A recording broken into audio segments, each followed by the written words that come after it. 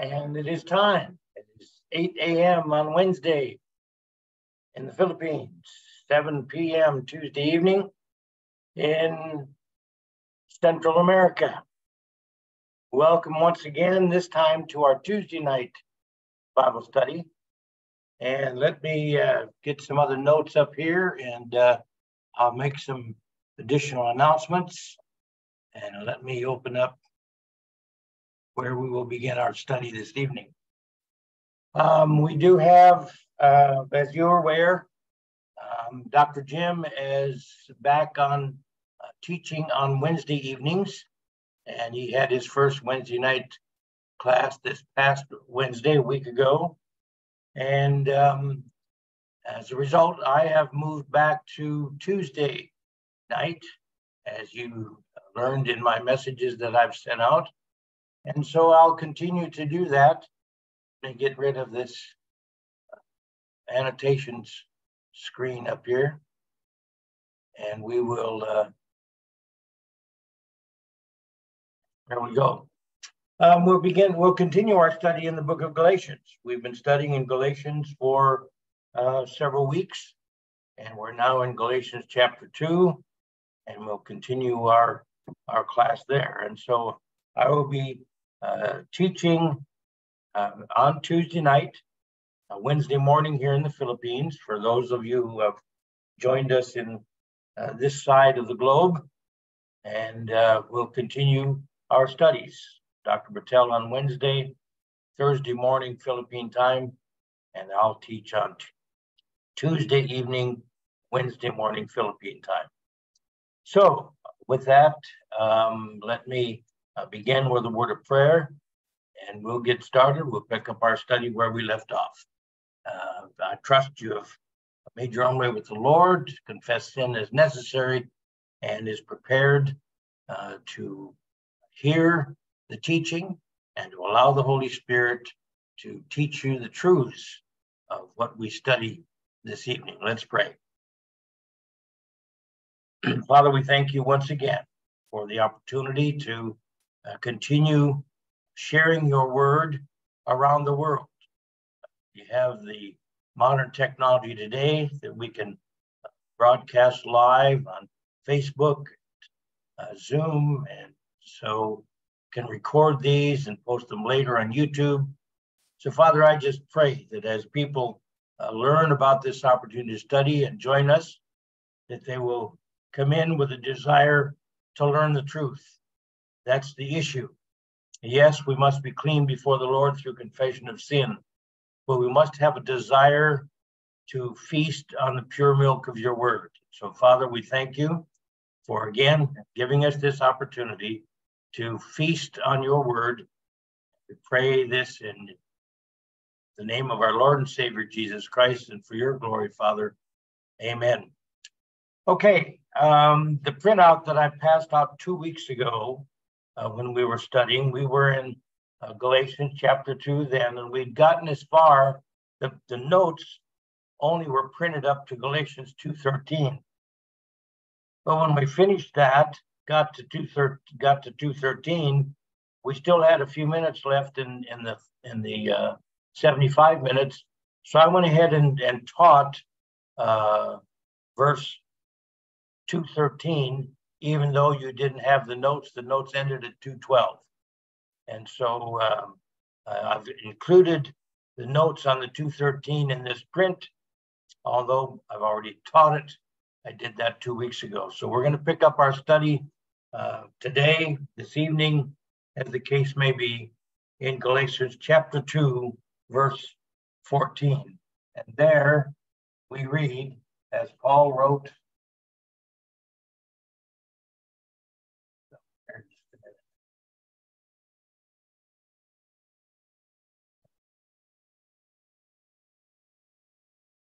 okay, as Paul wrote in Galatians 2:14, but when I saw that they were not straightforward about the truth of the gospel, I said to Cephas in the presence of all, if you, being a Jew, live like the Gentiles and not like the Jews, how is it that you compel the Gentiles to live like Jews? Now, a little history here.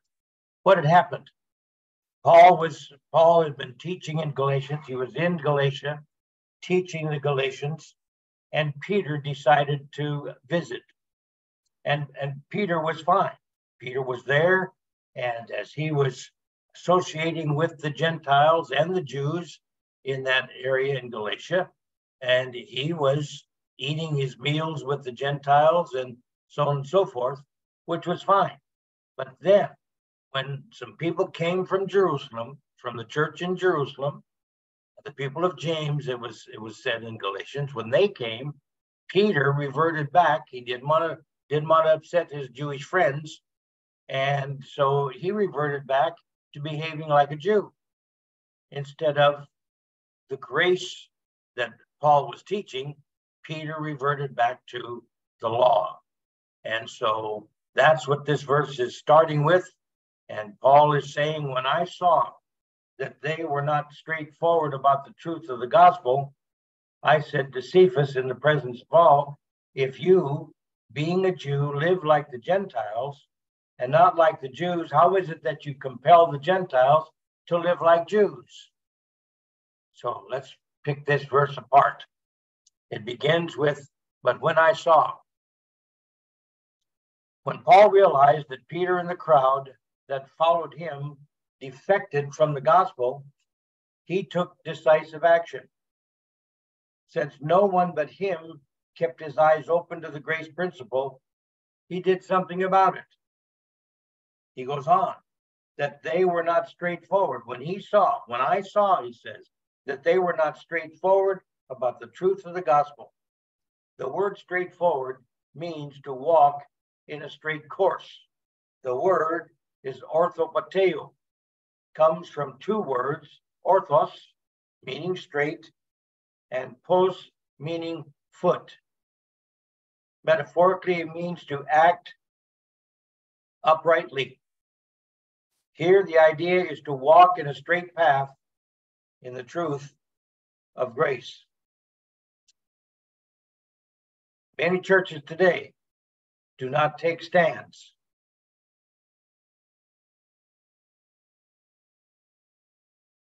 They were not straightforward about the truth of the gospel.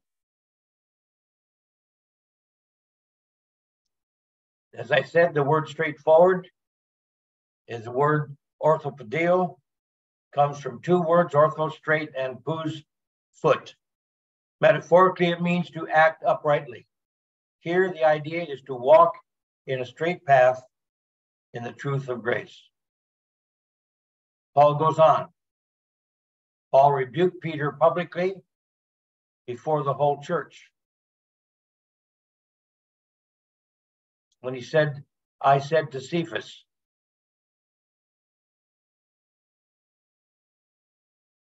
let me get my something adjusted here. Just bear with me a moment.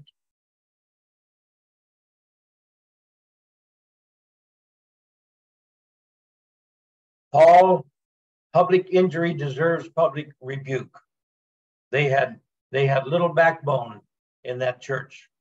As Paul writes in 1 Timothy 5:20, those who continue in sin rebuke in the presence of all, so that the rest also will be fearful of sinning. Public sin requires public rebuke.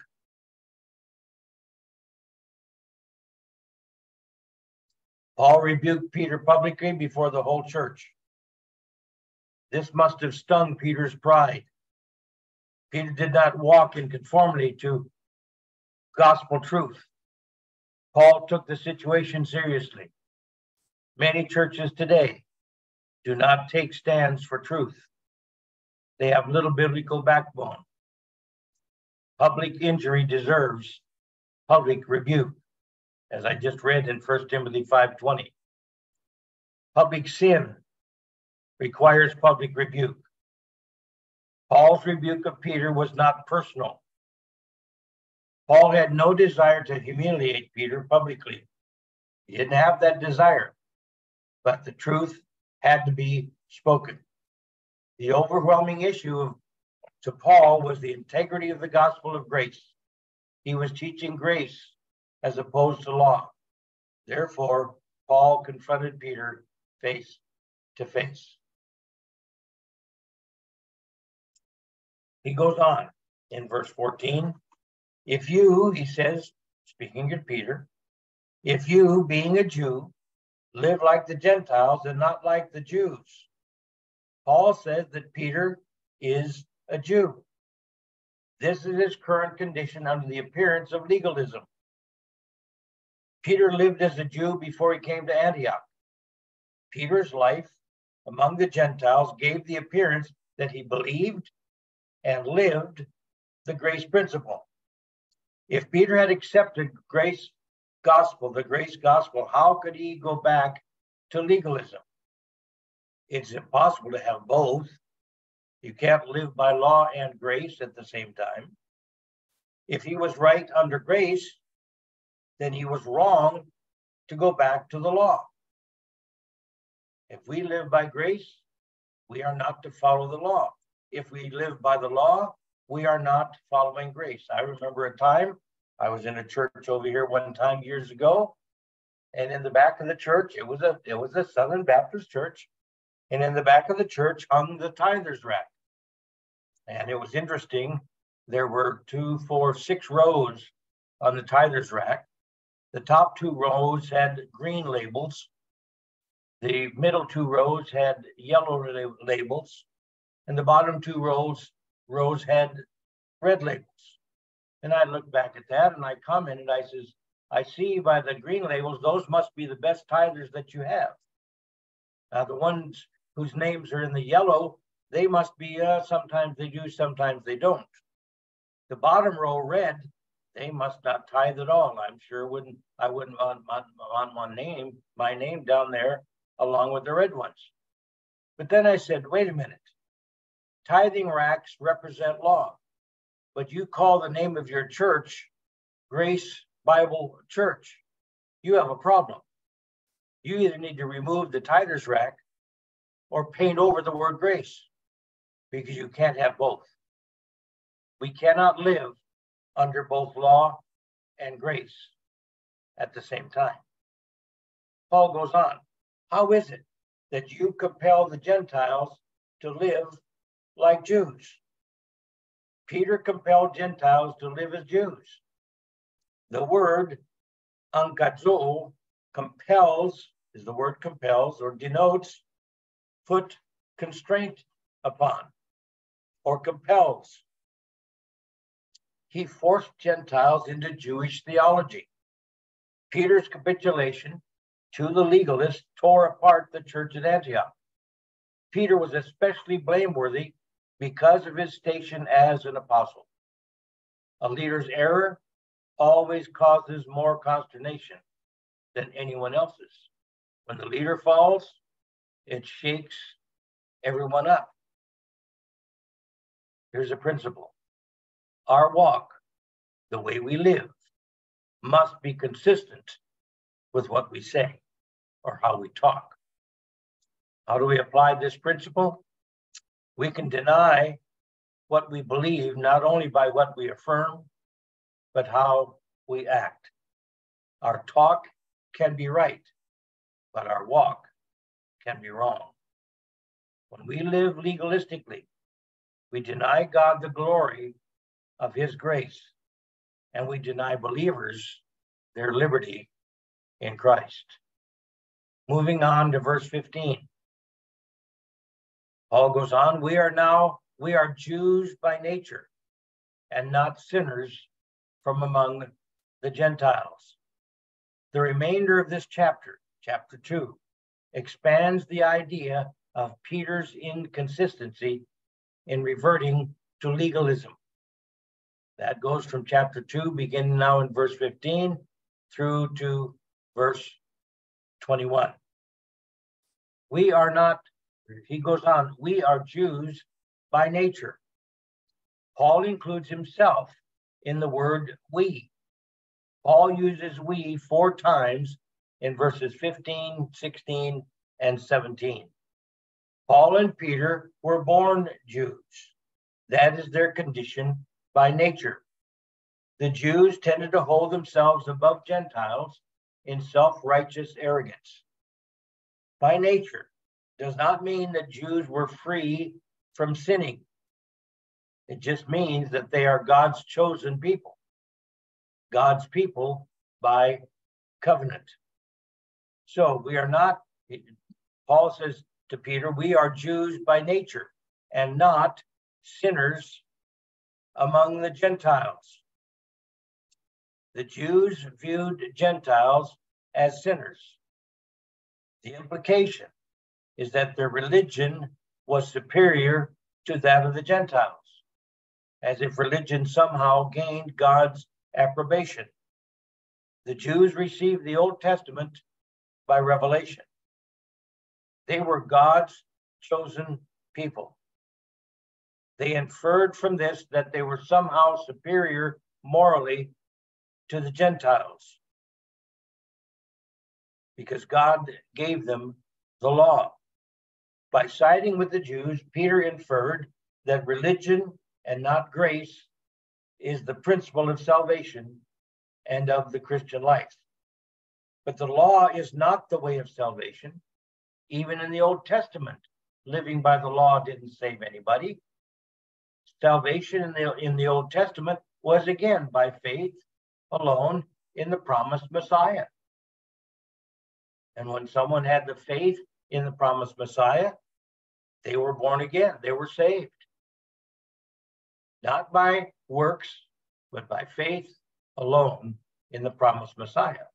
To us in the New Testament, to us since Paul, during the time that Jesus was on the earth, it was faith that he was, in fact, the Messiah. That's what saved them during the time of the gospel period, when they believed that this man, Jesus, whom they crucified, was in fact the Messiah. They were saved. Now, once he was crucified, buried, and rose again, and since the Apostle Paul came on the scene with grace, now salvation is faith alone in Christ alone and what he did for us in the payment for our sins. And Paul will develop more of this idea in the next chapter. Our principle here is this: Christians stand in Christ's perfect righteousness before God eternally. To apply this principle, the gap between God and people is one of infinite degree. When people go to heaven, they go there on God's terms, not their own. Only Jesus could bridge the gap between the absolute and perfect righteousness of God and the relative righteousness of humankind.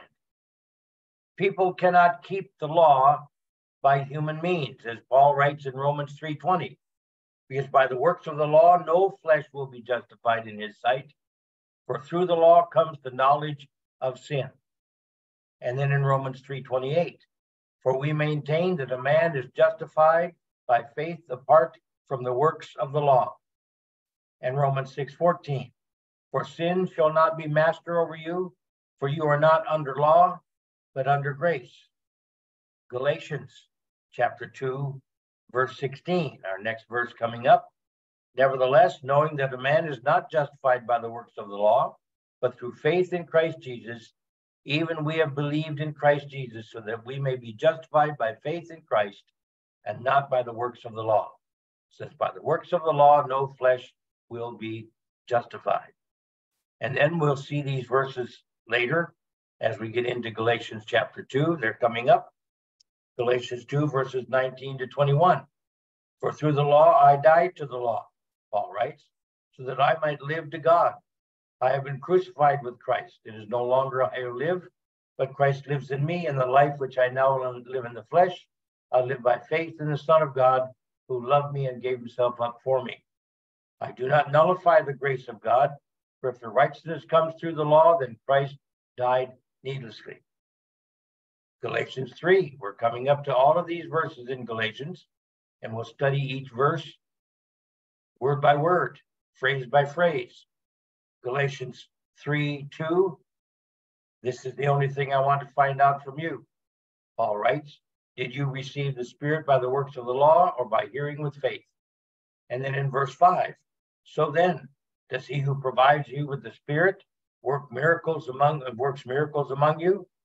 Do it by the works of the law or by hearing with faith? And verse 10, for as many as are the works of the law are under a curse, for it is written, cursed is everyone who does not abide by all things written in the book of the law to perform them. And verse 21, is the law then contrary to the promises of God? May it never be. For if the law had been given, which was able to impart law, then righteousness would indeed have been based on law. We've just looked at the verses in Galatians, and we're studying the book of Galatians. And these verses that we've just looked at, we'll go through each verse, line by line, word by word, phrase by phrase. But you can see by these verses we just quoted why Galatians is considered to be the Paul's writing regarding dispensationalism versus grace, law versus grace, a dispensational teaching of what changed under the Apostle Paul when Christianity began. Law versus grace. And then in Philippians 3:9, he writes, and may be found in him, not having a righteousness of my own, found in him, that is, found in Christ, not having a righteousness of my own derived from the law, but that righteousness which is through faith in Christ, the righteousness which comes from God on the basis of faith. So looking at these passages, as a result of the point, people cannot keep the law by human means. The law is too perfect and too huge. Jesus fulfilled the law in every respect.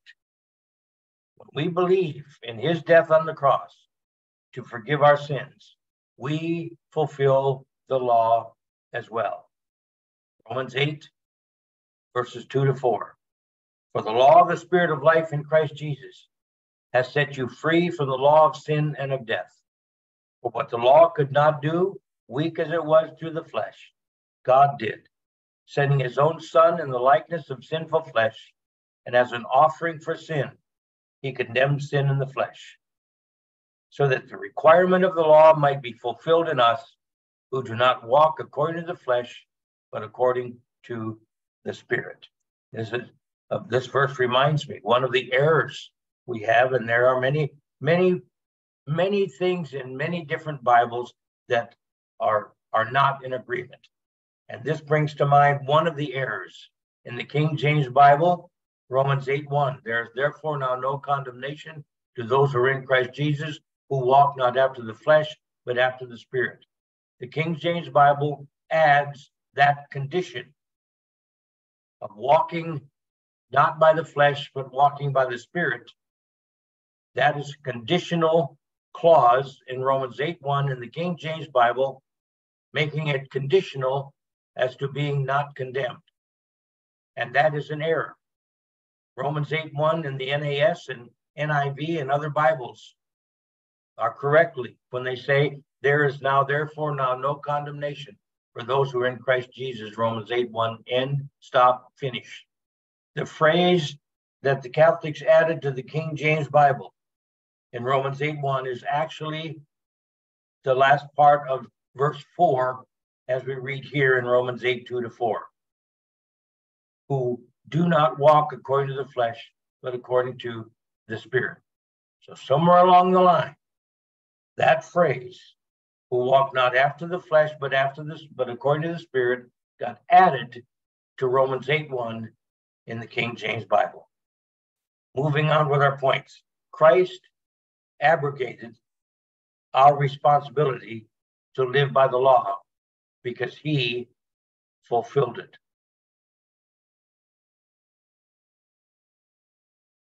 When we believe in his death on the cross to forgive our sin, we fulfill the law as well.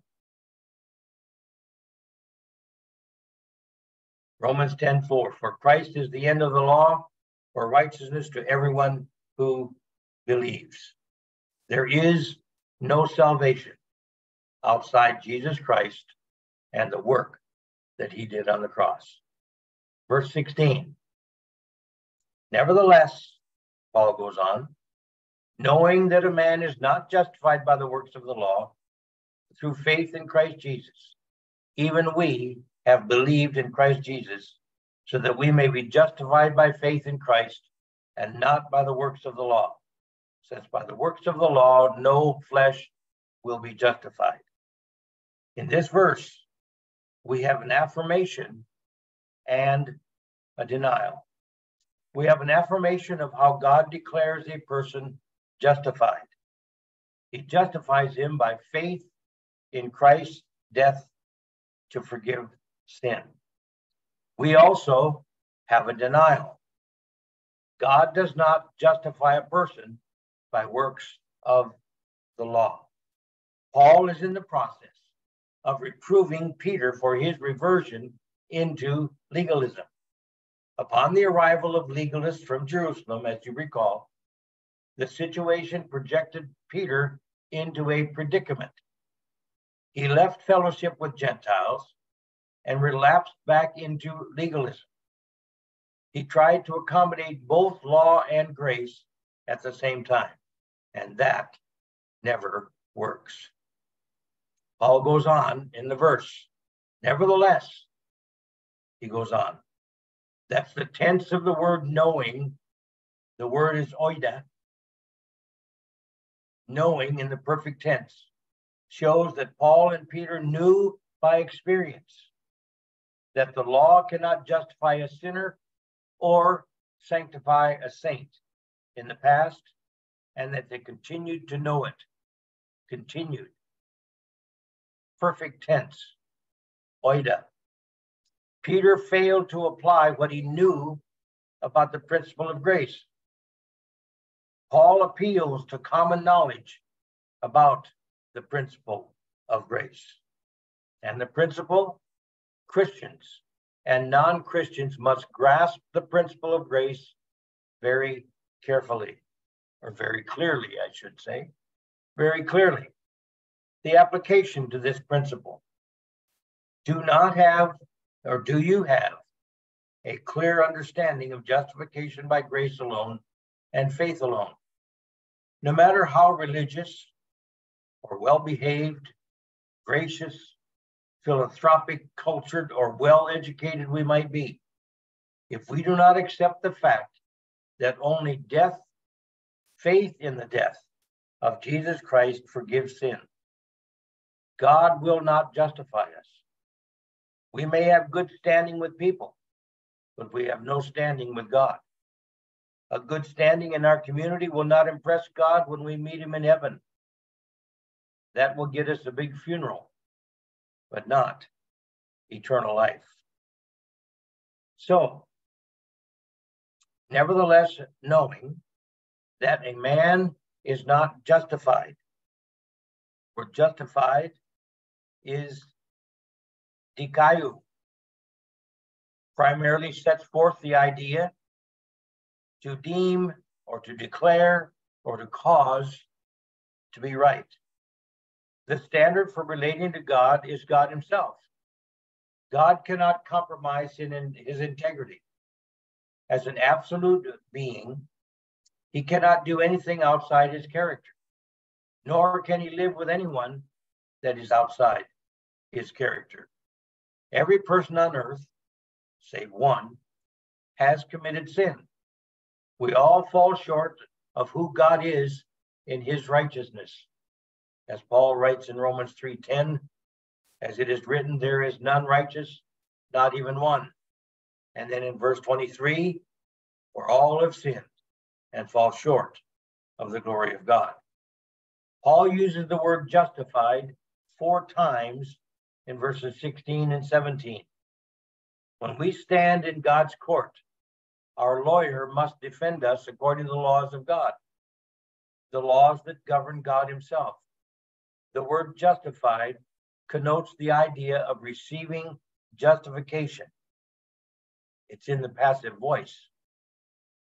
God justifies us. We can't justify ourselves. We are justified. He justifies us. Christ, faith in Christ, is the means by which we are justified. Justification is something that God does, not people. We do not earn or deserve justification. Man is not justified by law, by the works of the law. God declares people who believe Jesus died for their sins as right as he himself is right, exclusively by faith, not by works. God renders them as right as himself the moment they place faith in Christ's death as payment for their sin. God henceforth treats them as judicially right in his eyes. They are right because God resolved his justice at the cross. So we're not justified, not by the works of the law, but we are justified through faith in Christ Jesus. Paul uses a similar phrase later in this verse. Faith is the instrument of salvation. There is no inherent merit in faith. The merit is in the object of faith. And then he goes on in verse 16, even we have believed in Christ Jesus. Even or since. Even is could be meaning since we have believed in Christ Jesus. Believe means to be persuaded of, and hence to place confidence in. When we believe in Christ, we place confidence in or give credit to Jesus as the only one who can save us from our sins. We entrust our entire eternal future on Christ Jesus. He is worthy of our trust. So even we have believed in Christ Jesus so that we may be justified. The word justified is a causative verb in the Greek. When we trust the death of Christ to forgive our sins, the causative trusting, because we have trusted in that cause, the death of Christ to forgive our sins, God declares us to be right as he is right forever. Justification is more than a declaration of not guilty. It is a declaration of being as right as God is right, so that we may be justified by faith in Christ. When we place our trust in Christ, we come to the place of full persuasion that we can trust him for our eternal future. We rely on his character, not ours. Faith in Christ as our object makes our faith valid. Remember, faith requires an object.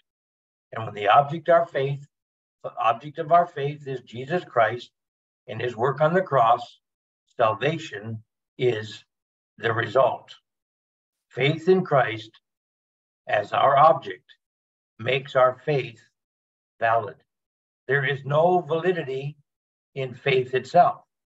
The validity of faith depends totally on the object. Jesus is completely believable because of his person and his work.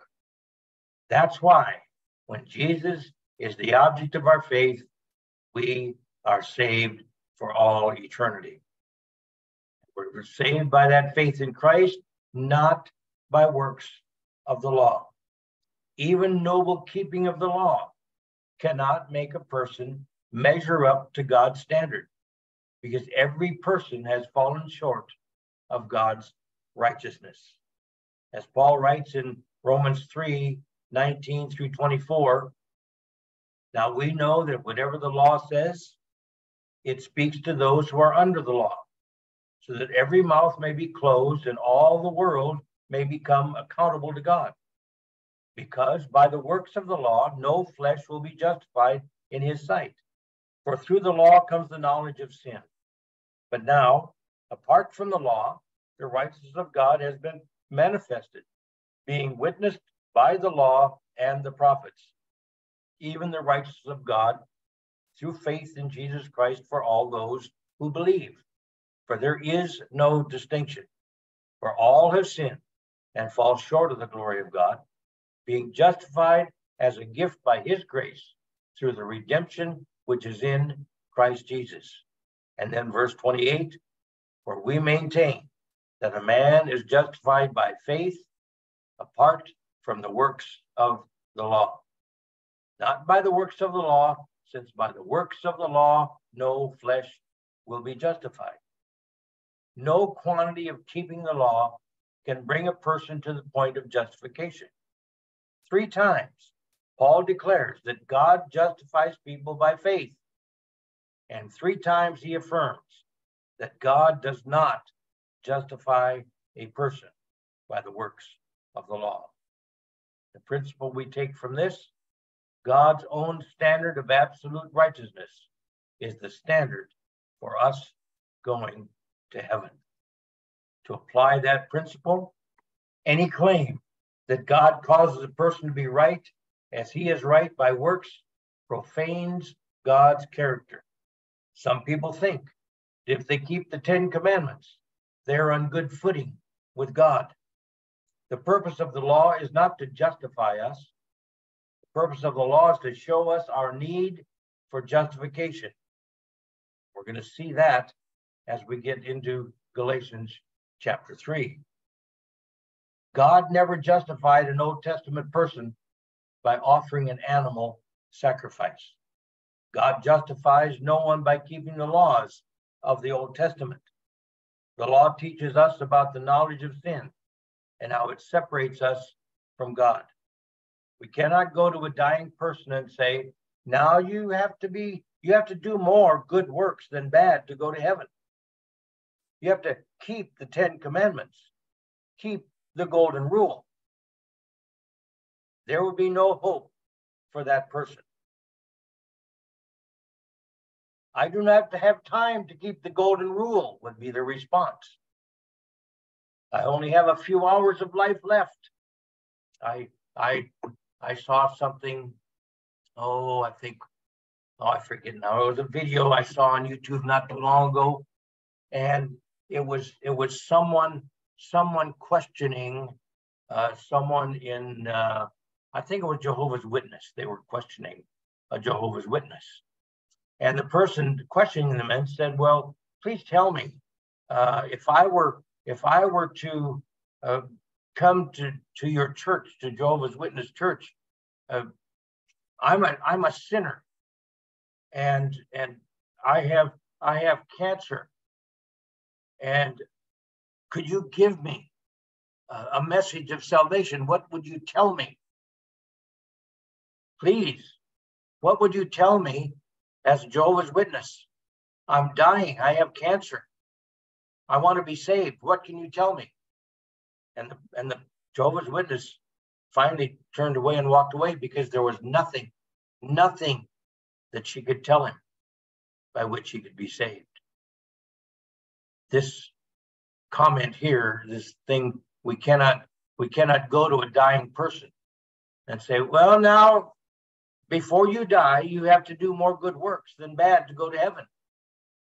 You have to keep the 10 commandments. You have to keep the golden rule. Of course, we know the comment our dying person might respond, I don't have time to keep the golden rule. I only have a few hours of life left.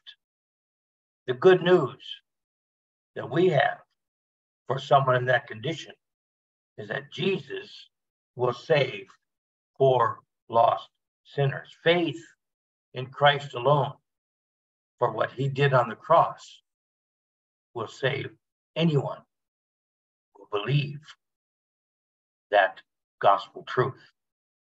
The only way God accepts us is through undiluted grace. Salvation is free of charge. God, who is undiminished righteousness, would declare a person who embraces the cross for forgiveness to be as righteous as he, God, is righteous. This is not something humans can manufacture. As Paul reminds us in Romans 3:10, as it is written, there is none righteous, not even one.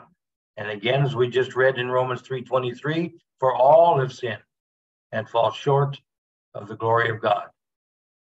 The split second we place our faith in the finished work of the Son of God on the cross, God causes us to be right in his eyes.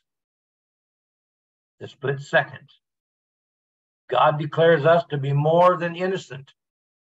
He declares us acquitted, more than innocent, more than acquitted, more than pardoned. You say that again.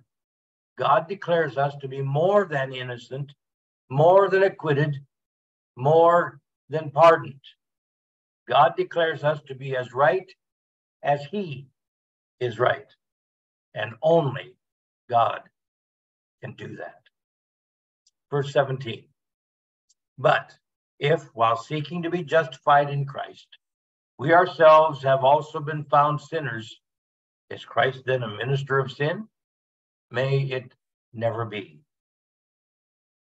But if, while seeking to be justified in Christ, Paul goes on, Paul's antagonists contended that justification by faith eradicates the moral law.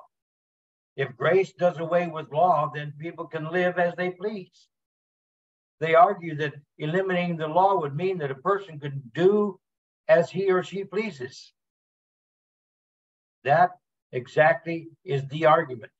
So from so many legalistic churches, legalistic denominations, even those denominations that will say, yes, we're saved by grace through faith alone, and then turn right around and tell you that you have to tithe, or that you can't come to church, ladies can't come to church in blue jeans, or whatever else law they want to add in there. Paul's antagonists contended that justification by faith eradicates the moral law. If grace does away with law, then people can live as they please. That's their argument. They argue that eliminating the law would mean that a person could do as he or she pleases. Peter and his crowd argued by implication that a person has to work for justification. The cross of Christ is not enough for salvation, was their argument. We ourselves have also been found sinners, Paul goes on in verse 17. While seeking to be justified by, but if, the verse reads, while seeking to be justified in Christ, we ourselves have also been found sinners. It was an admission on the part of Jewish Christians that justification by works proves that they are sinners. Their failure in keeping the law forces them to admit their sin condition. They did not find righteousness in keeping the law. Basically, they realizing that even keeping the law did not wipe away the fact that they were sinners. So then they asked the question, if this is the case, if we can bypass the law, then we can do whatever we want. And their question was, is Christ then a minister of sin? If God declares a person right in his eyes by faith, does this mean Christians are lawless? Does this make Christians lawless? Legalists argue in this way. Quote, if Christ does away with the law for salvation and sanctification, then that would make Christ lawless. Christ would endorse sin, would be their conclusion. This conclusion is false because Christ dealt with the sin issue on the cross. To believe that God justifies and sanctifies a person by faith does not imply lawlessness. Liberty is not liberty from God's righteous standards. Neither is it lawlessness to fellowship with Gentiles. Going back to the law as a system of salvation and sanctification abandons the grace principle. We imply that what Christ did on the cross was not sufficient. And that's my question to so many people that think you have to live a good life in addition to faith in Christ. By saying that, what they're really saying is what Christ did on the cross was not sufficient. We have to add something to what Christ did. If he is right, if Peter is right in going back to the Mosaic law, then he was wrong in eating with the Gentiles.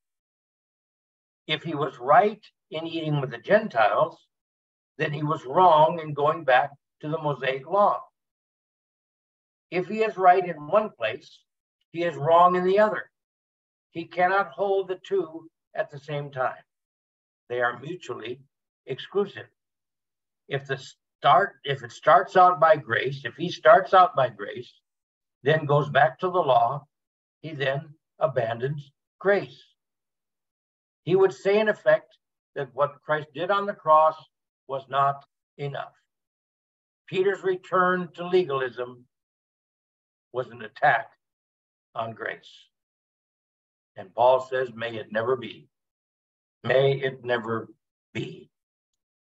When the question is asked, is Christ then a minister of sin? May it never be. The conclusion that Christ is the minister of sin is the right inference if Peter's reversion to legalism is right. The thought that Christ is the minister of sin is a revolting thought to Paul. The law cannot add anything to the death of Christ for our sins. Let me read that conclusion again. The conclusion that Christ is the minister of sin is the right inference if Peter's reversion to legalism is right. If Peter's reversion to legalism is right, then the conclusion that Christ is the minister of sin is right. But the thought of Christ as the minister of sin is a revolting thought to Paul, and it should be a revolting thought to us. The law cannot add anything to the death of Christ for our sins. If we carefully investigate the justification in Christ and find ourselves to still be sinners, that does not make Christ the minister of sin. This is an abhorrent thought. Paul adamantly denied the accusation that Christ promotes sin by offering the principle of grace. The principle of grace does not endorse licentiousness. Let's apply this principle. The principle of grace never encourages sinful living. People who believe in Christ no longer do as they please because they are under the lordship of Christ. I've heard someone say, it doesn't give me a license to sin.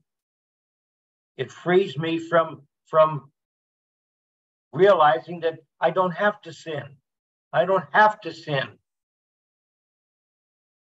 We're free from sin if we want to be.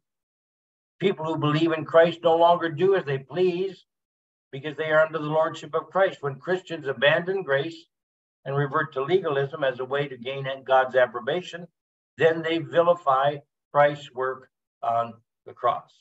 They imply that his work is not sufficient for salvation or sanctification. They say, in effect, that after they accept Christ as Savior, they are still not sure of salvation. Christ's finished work on the cross flies in the face of all of that.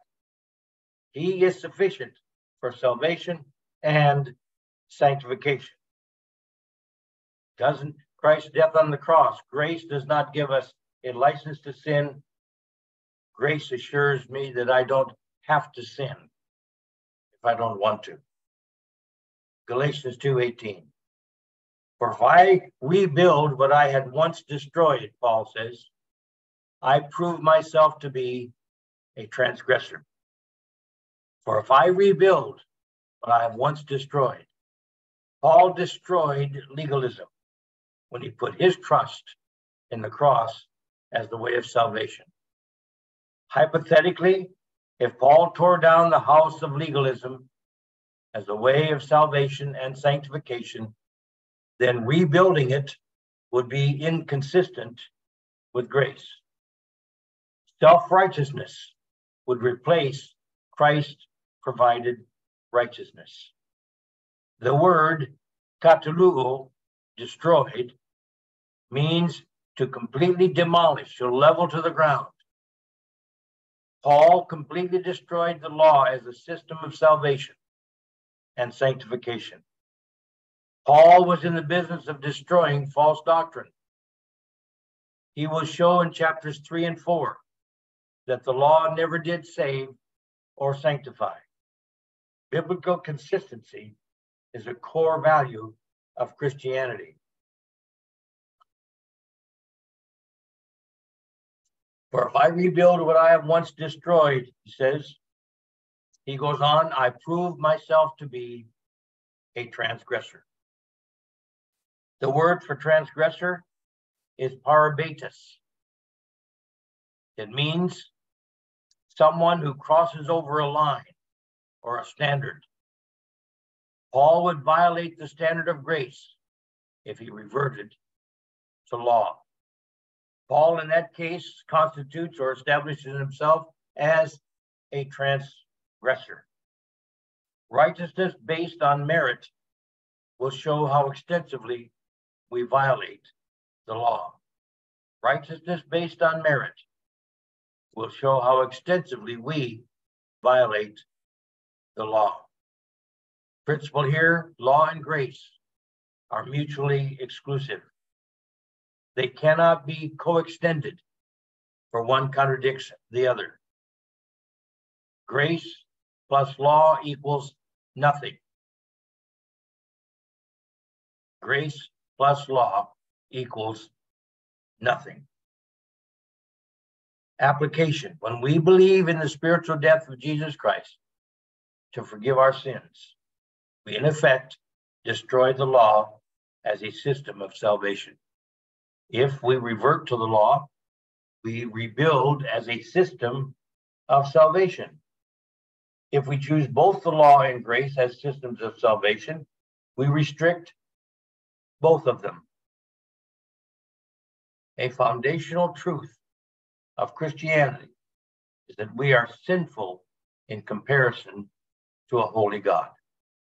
We have a heart of mutiny against God. The only cure for that rebellion is the cross. We cannot engender righteousness from within because we are corrupt within. This only points to our desperate need for Christ and his work on the cross. It is not the doctor's fault when we have heart disease. Our clogged arteries are killing us. Doctors merely report test results. They simply tell us the truth of our mistakes and how we've cared for ourselves. Christianity tells us the truth about how God views us as totally depraved. Not totally depraved to man, but totally depraved to a holy God. It does me no good to keep patching my house if the structure is fundamentally flawed. Boy, that reminds me of our house here in the Philippines. We've built it there in 2008, 2009, and all the wood in it are termites have found their way. And I believe that probably next year we're probably going to have to have it rebuilt because termites are tearing down the walls. No sense putting up wood over it. We got to get rid of the termites. It does me no good to keep patching my house if the structure is fundamentally flawed. I have a primary problem in my spiritual house that no patchwork will fix. It has to do with the foundation of my being. That's our problem. God condemned our moral house. That is why we tear down any attempt at self-righteousness as a way of gaining God's approval. We must acknowledge that the only approval we can have before Him is our acceptance in Christ. It is a shameful thing to face the fact that we have nothing to offer God. In humility, we must throw ourselves on the work of Christ for salvation and for sanctification. Verse 19, he goes on, for through the law I died to the law, so that I might live to God. For through the law Paul uses himself as an illustration again. He contrasts himself, who operates in grace, to Peter, who reverted to legalism. The law shows the standard for entering heaven, perfection.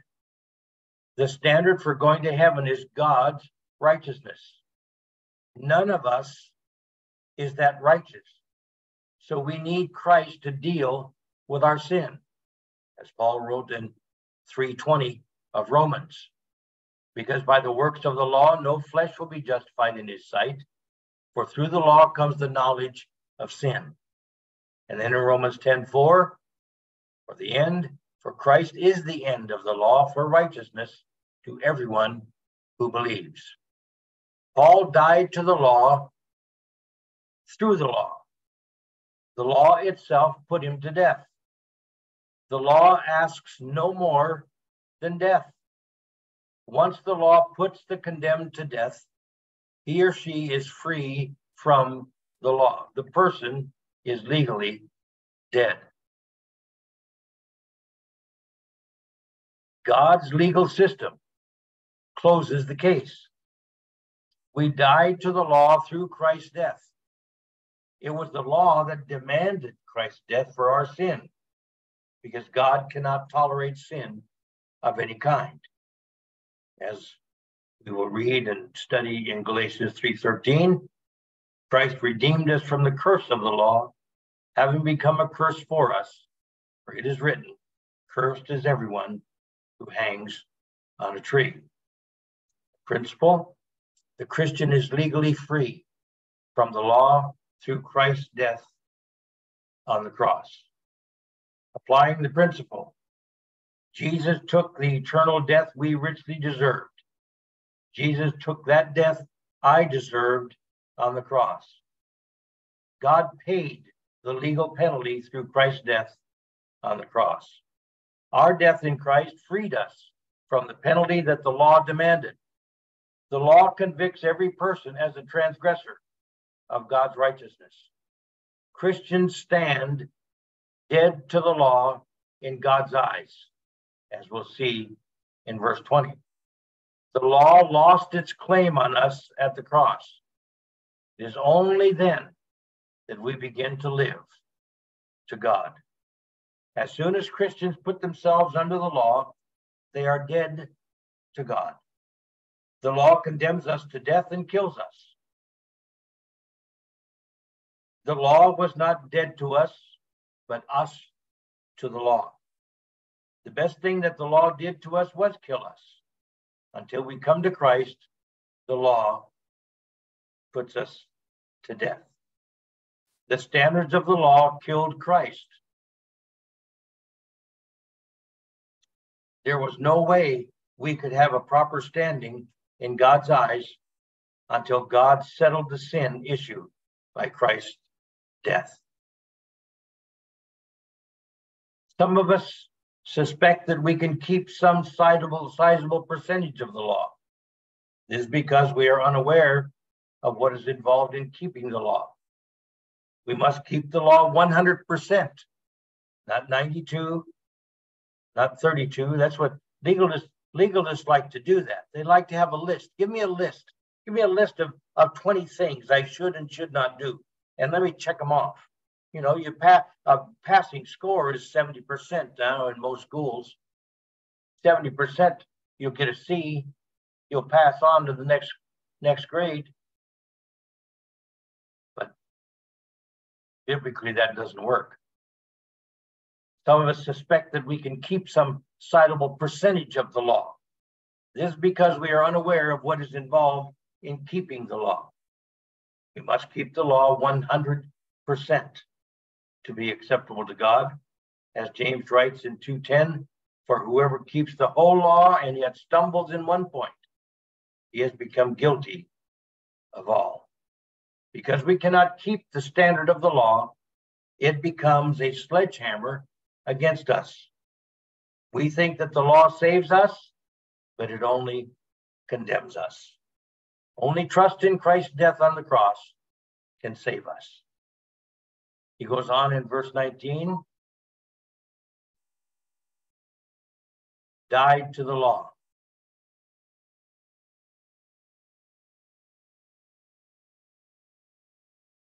God condemned us from the curse of the law, having become a curse, for it is written. He died to the law. Not only are we dead through the law, but we are also dead to the law. We legally died to the law when we embraced the cross to obtain forgiveness for our sins. The law has no claim beyond death. Jesus paid our debt to the law by his death. He substituted his death for our death. The law demands a penalty for those who break it. Through the law, Paul died to the law. The law killed any hope of his living for God. Paul's status of having been crucified with Christ, as we'll study in verse 20, freed him from sin and its consequences. We'll read in Galatians 3:13 when we get there. Christ redeemed us from the curse of the law, as we just read above, and became a curse for us, for it is written, cursed is everyone who hangs on a tree. The law curses us, but Christ killed the judgment of the law. The law has no further claim on the Christian. The law itself kills any hope of merit before God. It precludes any hope of justification or sanctification by works, because it places the standard too high for any sinner to achieve. However, the law has no authority over people executed for crimes. They have paid their penalty by death. Society has no further claim on them. Paul writes in Romans 6, verses 1 to 14, what shall we say then? Are we to continue in sin so that grace may increase? May it never be. How shall we who died to sin still live in it? Or do you not know that all of us who have been baptized into Christ Jesus have been baptized into his death? Therefore, we have been buried with him through baptism into death, so that as Christ was raised from the dead through the glory of the Father, so we too might walk in newness of life. For if we have become united with him in the likeness of his death, certainly we shall also be in the likeness of his resurrection. Knowing this, that our old self was crucified with him, in order that our body of sin might be done away with, so that we would no longer be slaves to sin. For he who has died is freed from sin. Now, if we have died with Christ, we believe that we shall also live with him, knowing that Christ, having been raised from the dead, is never to die again. Death no longer is master over him. For the death that he died to sin once for all. But the life that he lives to God. Even so, consider yourselves to be dead to sin. Reckon yourselves to be dead to sin. But consider yourselves to be alive to God in Christ Jesus. Therefore, do not let sin reign in your mortal body, so that you obey its lusts, and do not go on presenting the members of your body to sin as instruments of unrighteousness, but present yourselves, yield to God as those alive from the dead, and your members as instruments of righteousness to God. For sin shall not be master over you, for you are not under the law, but under grace.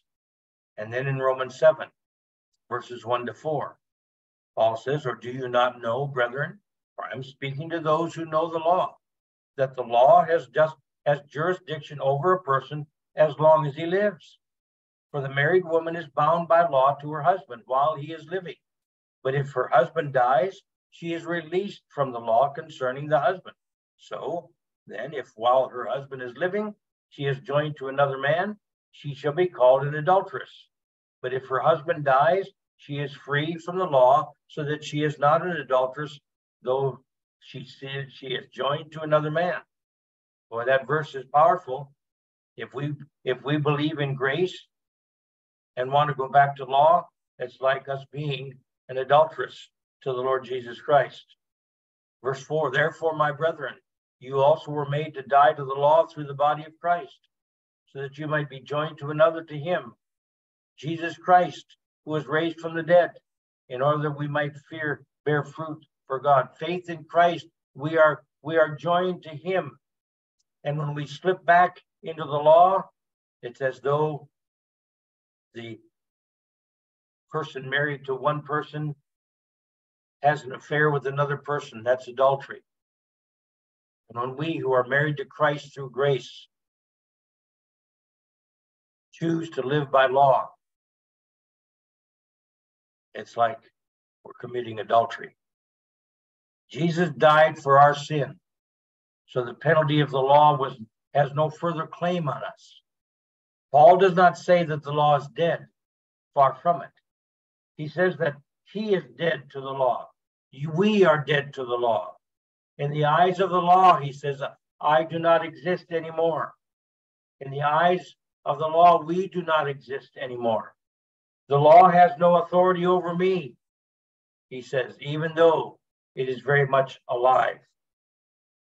It still curses and condemns the sinner. The law still demands the death of the transgressor. But we are no longer transgressors because Christ forgave us when we came to trust his work on the cross. Romans 6:14, for sin shall not be master over you, for you are not under law, but under grace. Paul does not claim that he is a lawless person. He is no law unto himself.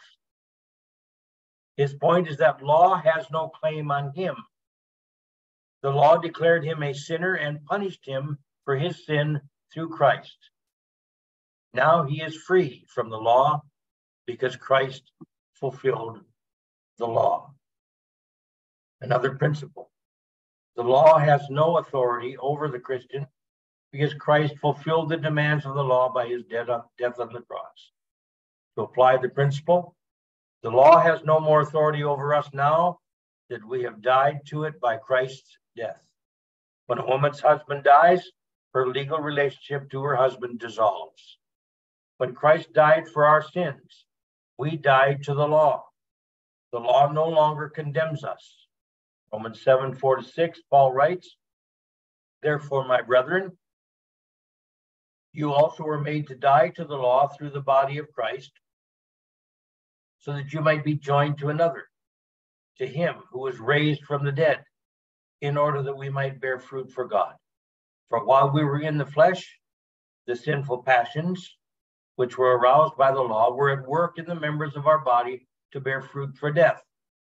But now we have been released from the law, having died to that by which we were bound, so that we serve no newness of the Spirit. We serve in newness of the Spirit and not in boldness of the letter.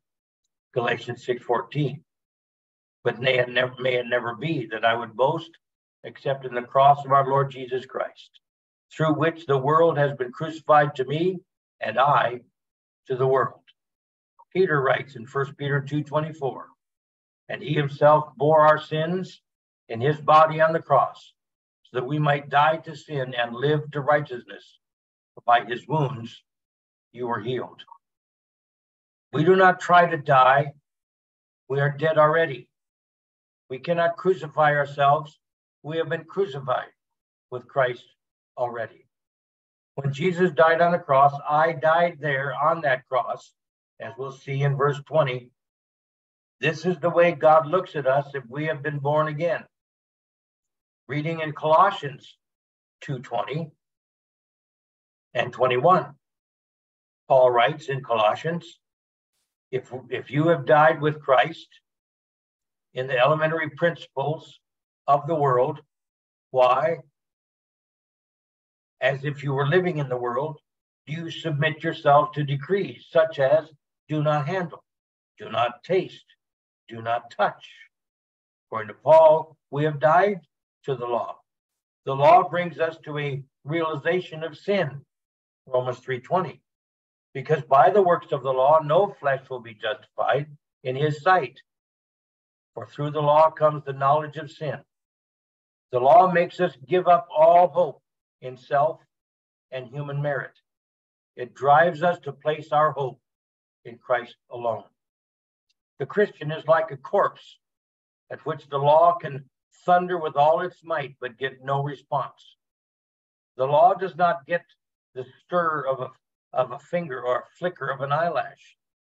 No master can give orders to a dead slave. Acts 13:38 and 39. Therefore, let it be known to you, brethren, that through him forgiveness of sins is proclaimed to you, and through him everyone who believes is freed from all things from which you could not be freed through the law of Moses. And Romans 8:1, therefore there is now no condemnation for those who are in Christ Jesus. Period. Stop. The law has no remedy for sin. It has a double power fact. The law declares us sinners. The law states our penalty for being sinners. Suppose a person committed the terrible crime of murder. He deserves the death penalty or life in prison. The authorities arrest him, bring him before a judge, and arraign him for murder. They call the witnesses one by one. They all testify with one accord to the man's guilt. There seems to be no defense for him at all. The jury finds him guilty. He is guilty according to the law, and the authorities should put him to death. Before the judge pronounces the sentence, something suddenly happens to the accused. While he is on the stand, the man suddenly slumps down and dies. A physician pronounces him officially and legally dead. What does the judge do now? Does he continue with the penalty? He cannot carry out any penalty. The law cannot try, convict, nor carry out a penalty on a dead man. He is beyond the reach of the law. All that the judge can do is rap his gavel and solemnly dismiss the case and adjourn the court. The man is dead in the eyes of the law. In the case of this illustration, the man cheated the law. The law had the right to put him to death, but could not do so because he was already dead. Well, in our case, Christ fulfilled all the requirements of the law. Romans 8:2-4. For the law of the Spirit of life in Christ Jesus has set you free from the law of sin and of death. For what the law could not do, weak as it was, through the flesh, God did, sending his own Son in the likeness of sinful flesh, and as an offering for sin, he condemned sin in the flesh, so that the requirements of the law might be fulfilled in us, who do not walk according to the flesh, but according to the Spirit. Paul goes on in 19, so that I might live to God. The law did not permit Paul to live a life of unqualified devotion to God, because the law could not satisfy the absolute requirements of God as a means of salvation and sanctification. Romans 7:4-6. Therefore, my brethren, you also were made to die to the law through the body of Christ, so that you might be joined to another, to him who was raised from the dead, in order that we might bear fruit for God. For while we were in the flesh, the sinful passions, which were aroused by the law, were at work in the members of our body to bear fruit for death. But now we have been released from the law, having died to that by which we were bound, so that we serve in newness of the Spirit, and not in oldness of the letter. The believer's union with Christ is with his death and resurrection. The law cannot bring life because no one ever lived up to the law except Jesus Christ. The law prohibited Paul from living to God. When Paul died to the law through the death of Christ, law lost all its claims on him. You cannot arrest a dead man for loitering in the cemetery. Now we can live to God because we have life, new life in Christ. He has given us a new resurrection life. Jesus did not put us to death to the law, but that we might live for self. He put us to death to the law that we might live to God. Well, we're right in the middle of this verse 19. So I think what we'll do, it's time to end. And we've only got a few verses left. So we'll pick up here and finish verse 19, 20, and 21. Next time we're together on next Tuesday. And with this, we'll close with a prayer. I had talked some time ago that if we wanted to try some questions or answers, I can extend the meeting longer, but I have received no response in that regard. So we'll just continue to plan a 75-minute study each Tuesday evening. And so with that, let me close in a word of prayer.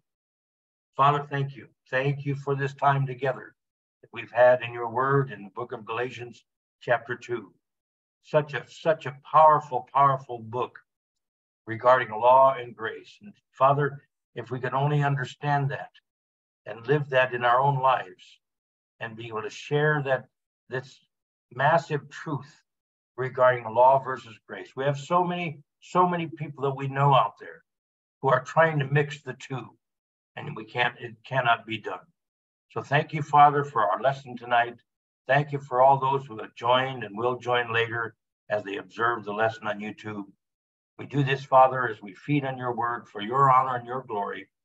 Thank you, Father, for all you provide in our lives. We pray in Christ's name. Amen and amen. Thanks, everybody, and we'll see you next week.